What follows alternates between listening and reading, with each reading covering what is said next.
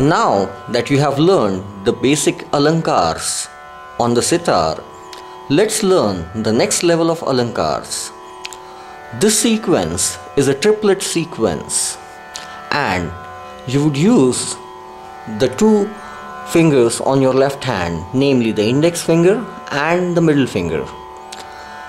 There is a particular sequence that you would use these two fingers while playing the sequence. So let's call the index finger of your left hand as 1 and the middle finger as 2. So the index finger is 1 and middle finger is 2. The sequence that we are going to play, like I said, is a triplet sequence, and it goes like sa, re, ga, ma, pa, and so on in the aroha, and sa, ni, dha, pa, ma, and so on in the avaroha. So let's start with the aroha, sa, re, ga. The sequence in which you would use the left hand fingers to press on the main string throughout this exercise is 1, 1, 2, or index, middle fingers in the aroha. So sa, re, ga.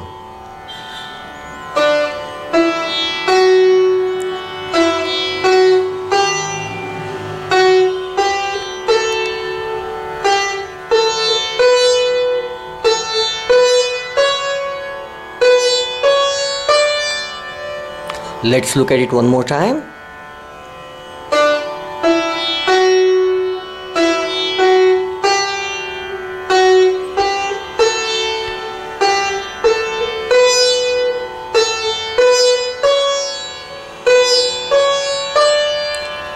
Now, that was the aroha. In the avaroha, the sequence of fingers would be 2, 1, 1, or the middle finger, index finger for every triplet group. So the avaroha would go like sa, ni, dha, pa, ma, and so on.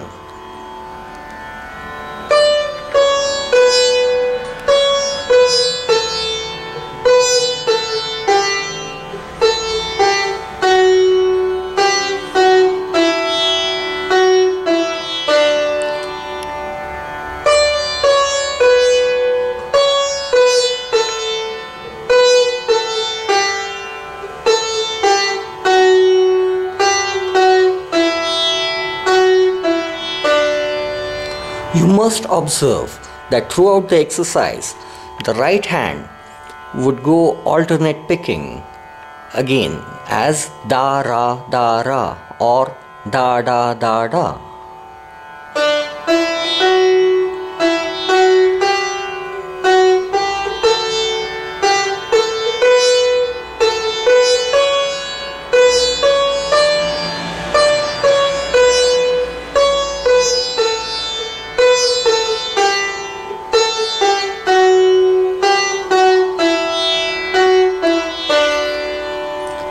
So remember the sequence. On the left hand in the aroha is 1, 1, 2, and in the avaroha is 2, 1, 1. So let's look at the whole exercise in aroha and avaroha.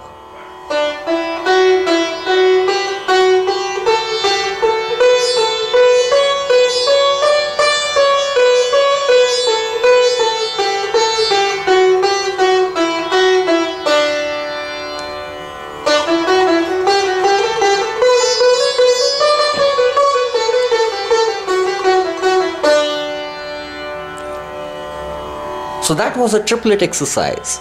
The next alankara is a quadruplet exercise, having groups of 4 notes together and played in similar fashion as the previous one. Now the finger sequence on the left hand would be 1, 1, 1, 2 in the aroha and 2, 1, 1, 1 in the avaroha. The notes you would play would be grouped in 4s as sa, re, ga, ma, Re, Ga, Ma, Pa, Ga, Ma, Pa, Dha, and so on in the Aroha. Let's look at the Aroha.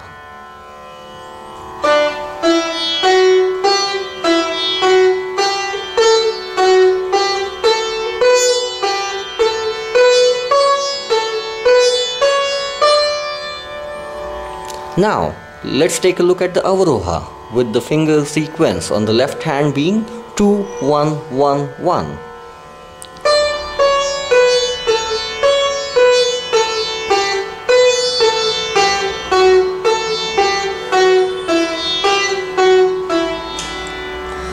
Let's take a look at the whole exercise in Aroha and Avaroha.